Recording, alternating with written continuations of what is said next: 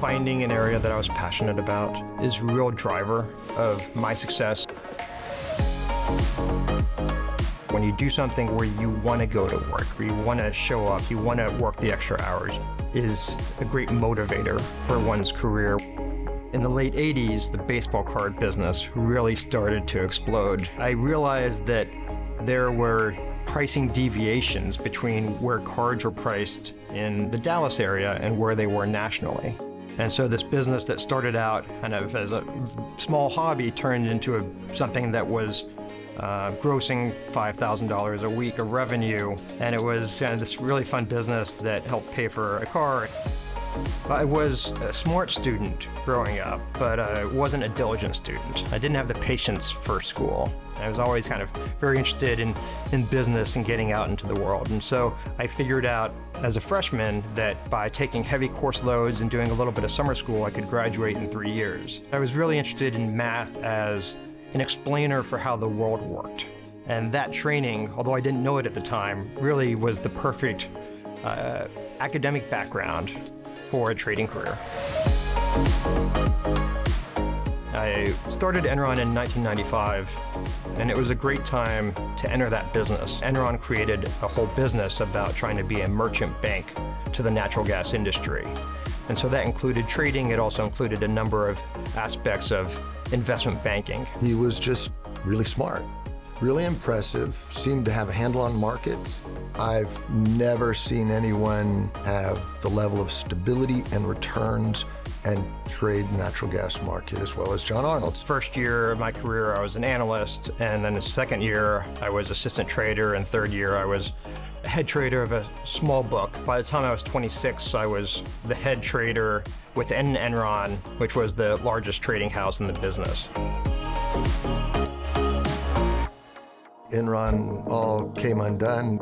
Everything fell apart. Everybody scattering, going different places, and John went out to raise some money and start his own hedge fund. When I made the decision to start my own company, a lot of it was on the basis that there was a lot of investor interest. And the rhetoric on Enron post-bankruptcy had gotten very negative. And so a number of the investors who had made soft commitments said, we're going to wait and see how you do and see how things play out. What I thought was going to be $50 million of capital and allocating interest back turned out to be me scrambling to get enough money to get started on day one. And the first month I made 30-something% on the money, and the first year we were up close to 200%. And so a lot of those investors who were sitting on the sidelines all of a sudden quickly said, okay, we'll invest with you. And so that first 12, 24 months really was an explosion.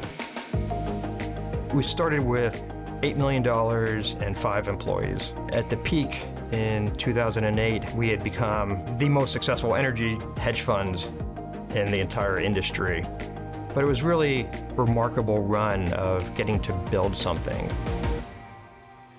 Laura and I started the Laura and John Arnold Foundation about 2008. I closed Centaurus in 2012 to concentrate on the foundation full-time. Part of what led to John's business success is that he is unafraid. That same understanding that risk is actually where opportunity exists is something that he's infused in our philanthropy. Where other philanthropists might say, that's too complicated or too tricky, John's undeterred.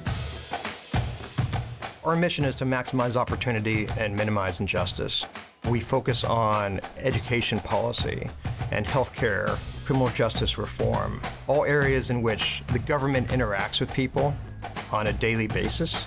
There are a lot of very powerful special interests. Anytime you go against those, it's hard. It might take a couple years, it might take 5 or even 10+ years in order to have success in the areas in which we're working in. Arnold Ventures is an equal partnership between John and Laura. He and Laura have really complementary skills and perspectives. It's interesting because he's bottoms-up, human-computer, taking as much data as possible. She's highly strategic, top-down, and then they come together with these unique perspectives that I think influence and shape what we do in extraordinary ways. John is someone who's never satisfied. He's not gonna stand still. He's gonna do something. I couldn't tell you exactly what that is, But my guess is it'll leave the world a better place.